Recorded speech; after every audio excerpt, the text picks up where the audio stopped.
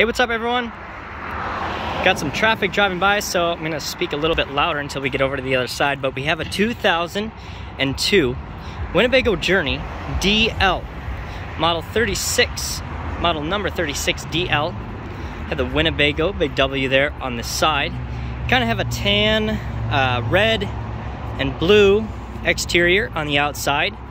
The outside is in very good shape for it being a 2002. We just cleaned the outside and the inside, so it's looking great. It was in storage, so now it's out of storage and it's all cleaned up. We have two slide outs, both of them over on the driver's side. You can see over here, one for the back bedroom. We'll see that when we go inside, and one for the living space. Everybody wants a short diesel. Everybody wants a short old diesel, it seems like, that, you know, isn't $150,000, $200,000, $300,000. Well, this is that RV. This is a 2002 Winnebago Journey with only 55,000 miles on it. And it's in great shape. It is shorter. It's under 40 feet.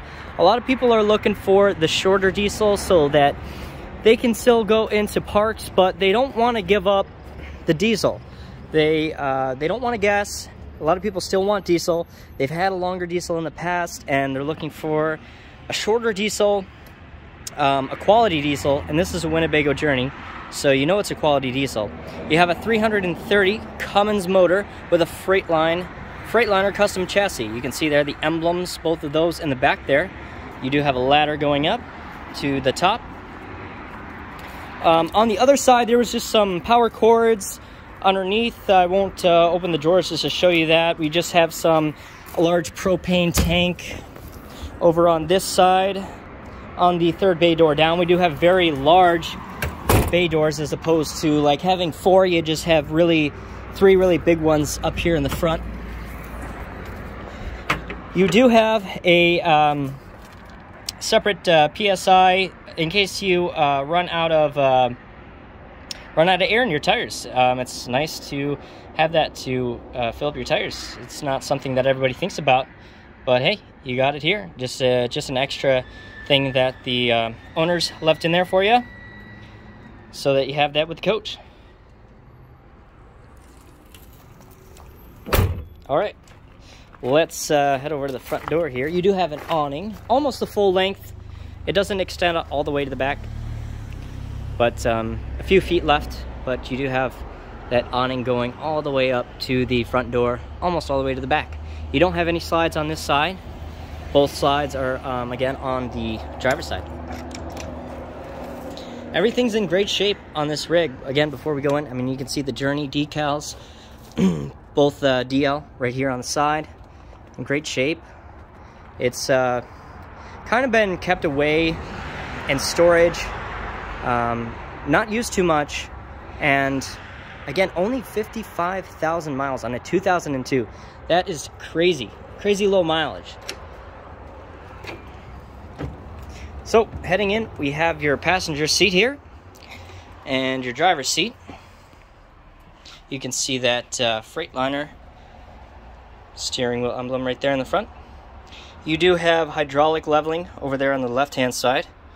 If everybody is if anybody, excuse me, is ever curious to know, you should always, usually in a diesel or gas, have a stamp on your door that will sometimes tell you the model number, but it will tell you the VIN, all the information, the weight, and you have that stamp right here on the driver's side door. Sometimes they're located in one of the shelves that you open.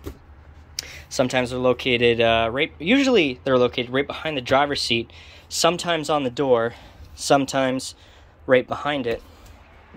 You do have a pretty big front dash up here,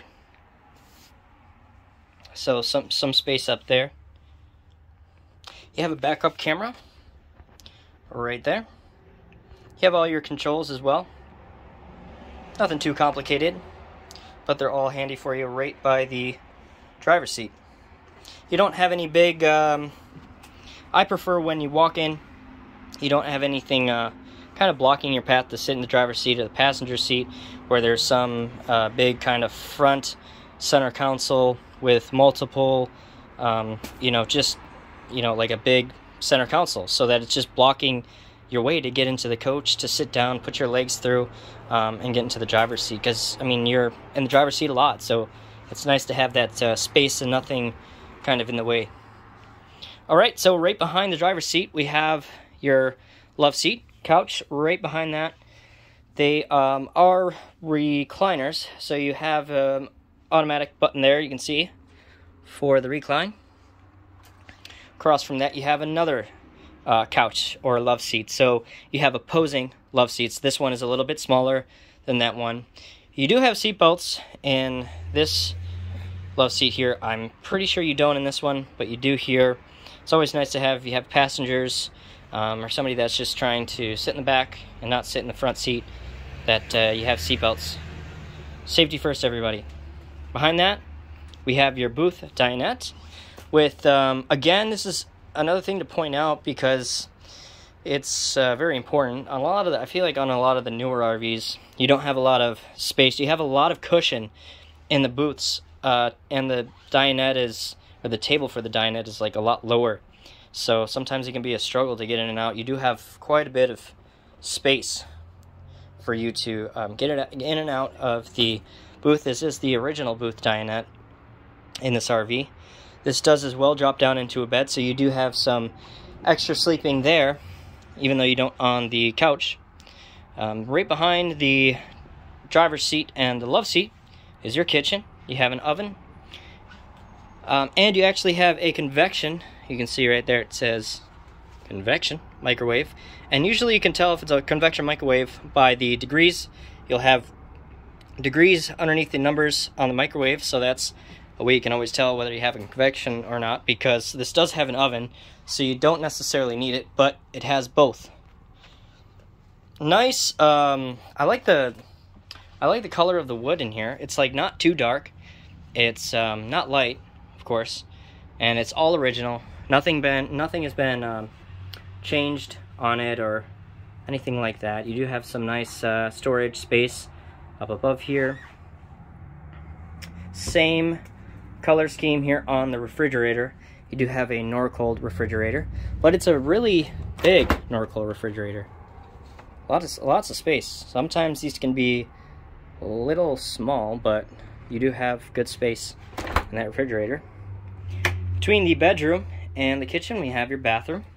You have your sink outside of the toilet area. Just one sink in this. Sometimes you have a sink where the toilet's at, but you have your main sink out here. And you have your shower right here in the corner. It is a corner shower, but you do have some good space in there. You have a, this is like a bench seat that pulls down so that you can sit down in your shower. Behind me is your toilet. It does close off, nothing too fancy. And then this door, if you want to just temporarily cover this area, you can actually push that door to cover the kitchen space, but you do have a sliding door to go over and actually cover that if you'd like to do that. But if you don't want to go through that trouble of actually unclipping it and sliding it, you do have the door that will just open up and cover that from the bathroom door. You have some more storage here in these drawers. No washer dryer, although this would probably have been the space that you would have put in a washer dryer if you had one.